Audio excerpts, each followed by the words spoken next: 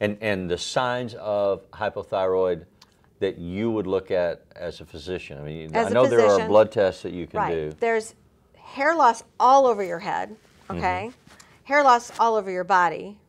In other words, you wouldn't be shaving your legs as much. You wouldn't be, you wouldn't have to worry about plucking your eyebrows as much. Eyebrow loss in the lateral outside here, when you lose eyebrow hair here, that's a low thyroid. And that's for male or female? I mean, you were saying that women need it more because of the breast tissue issue. Right, but these symptoms But this is symptoms of low thyroid in both male and female. Men don't get it as often. And one of the reasons is the iodine issue.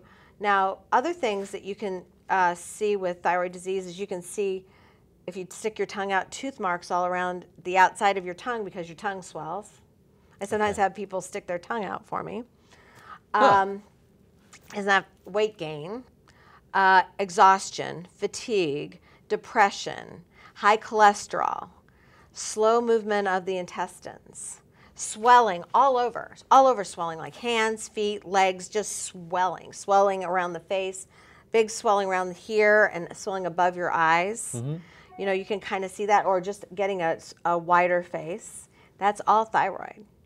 Thyroid affects everything. So it's very important to look for those things. Some of those things cross over with other hormones.